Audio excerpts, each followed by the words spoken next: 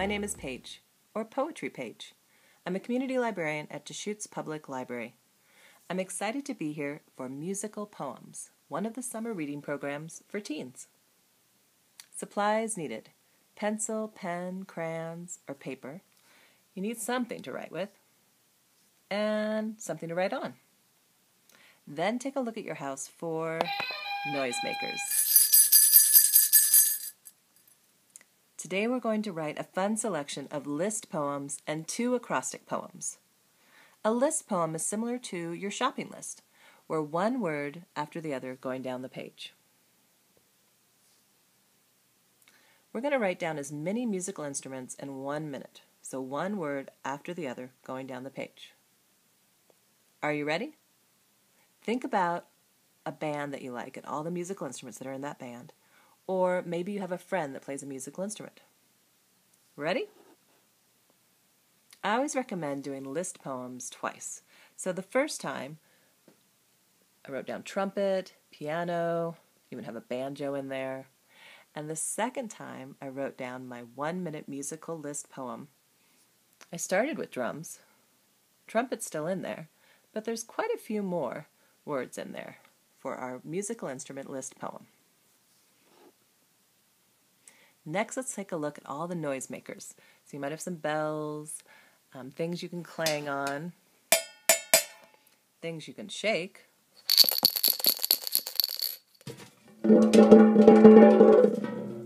more bells, and a buzzer.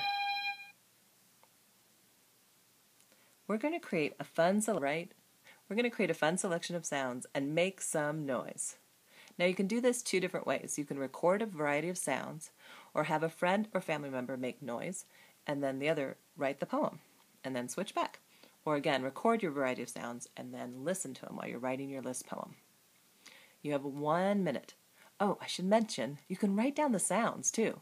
Add ring, 4 R's, 5 G's, have an I in the middle of the R. You can spell it however you want. Or maybe you write down what the sound actually is, or remind you of.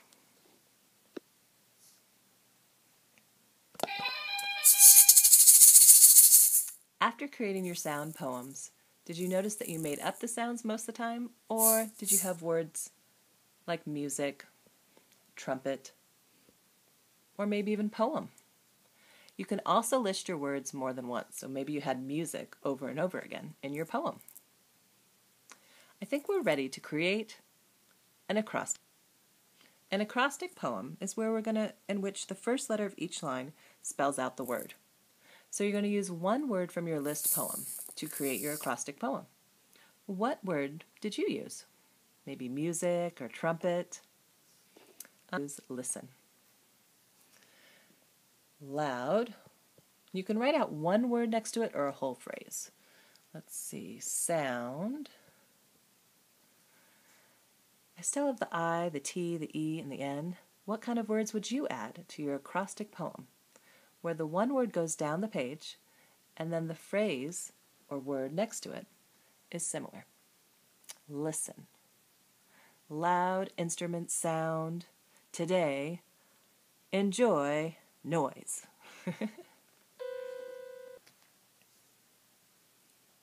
Next, we're going to take a look at musical instruments or music or musicians in art. Go to moma.org, where you can find the 3 musicians by Pablo Picasso. Write a free verse poem, however you want, about what the musicians are saying. Then take a look at the Met, the Metropolitan Museum of Art. The sound the trumpets. The fanfare is now open.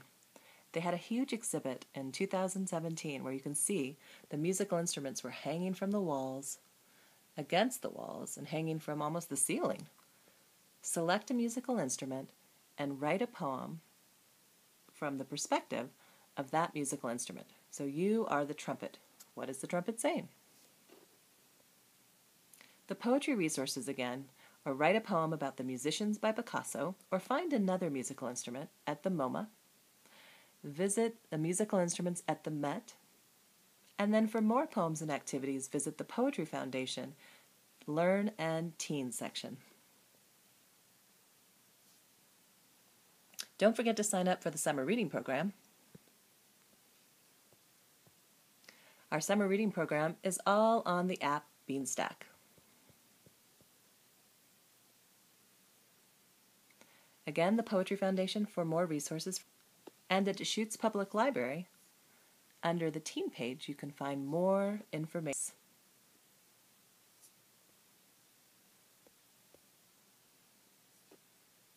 Again, my name is Paige, or Poetry Paige. Thanks for joining me for musical poems and making some noise. See you at the library.